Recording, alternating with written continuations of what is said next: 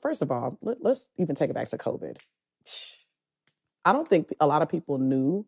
If people didn't, first of all, if you are alive today, you saw the outcome of COVID. Mhm. You saw what COVID did to people. People became very, very resourceful during COVID. People sold things that they didn't even know they can make money off of. Who knew that a whole pandemic, toilet paper and hand sanitizer, cleaning products, and everything would run out? Mhm. There was people that were selling the stuff that were in their house. Yeah, because you couldn't find it at the store. Because they couldn't find it at the store. Yeah. People were going to stores. First of all, I didn't even know that Home Depot sold toilet paper. Yeah. Home Depot I didn't know Lowe's and I didn't know they sold and in bulk. Mm-hmm. In bulk. Water. Like Sam's size. Water, exactly. You don't think of those places. But Amazon too. Amazon was like, oh, y'all trying to buy this? What's usually $3, we're going to sell it for $9. They racked up. What are you talking about? And so people was like, well, wouldn't that be kind of like messed up to... No, when people are desperate, they will pay. Supply and demand. People are desperate, they will pay. Yep. Triple the price. That's why you have to understand what problem you solve for people. If you know that you solve a problem, then you're not going to flinch on charging what you charge. Mm-mm. Mm-mm. I charge $165 for makeup. And people are like, what? Such and such do it for $100. Okay, go to such and such. Such and such. I also know people that pay $200 for makeup. People pay $200 for makeup, Yes. and that's coming next. FYI, if y'all, because I'm about to.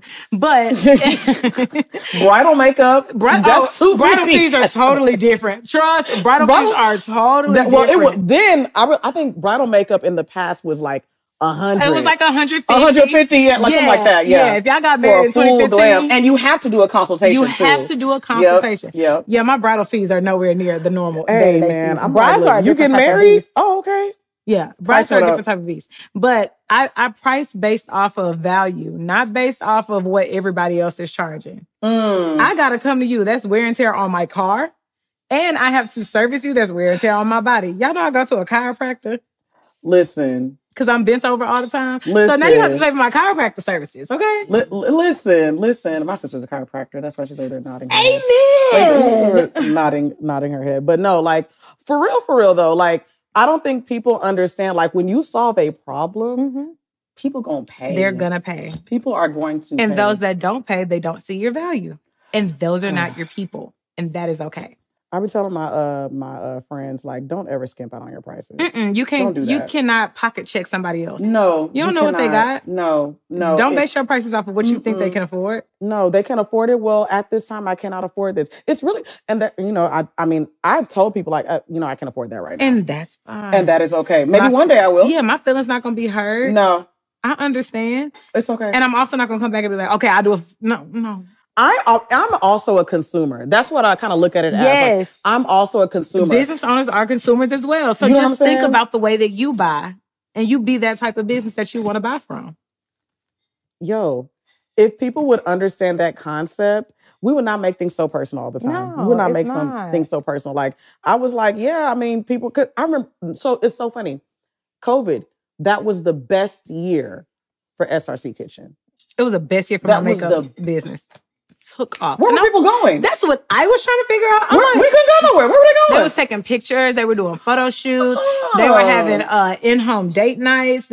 Wow. All of my clients live in the suburbs. And so it was like these moms that were also business owners that needed to do photos. They had time now to do all the stuff that they didn't have when the world was moving very quickly. Now they got time to settle and do stuff. I need my makeup done.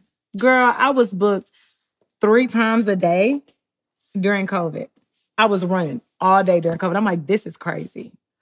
That's so interesting because, you would think that in COVID, the essentials is food and water. Right now. So that for me, I was just like... Not these rich ladies in Pearland and Rocheron. It was like, girl, I'm finna go on a date with my husband. Stay at homes.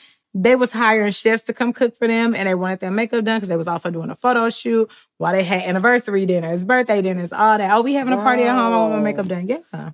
That was literally my best year was 2020. Mm-hmm. My best year. And I was like, because even my husband was like, I mean, people in the house, they hungry. Like there's nothing else to do but eat. And I'm like, that's interesting. Like I don't think I realized how much of a problem, like a solution I was giving.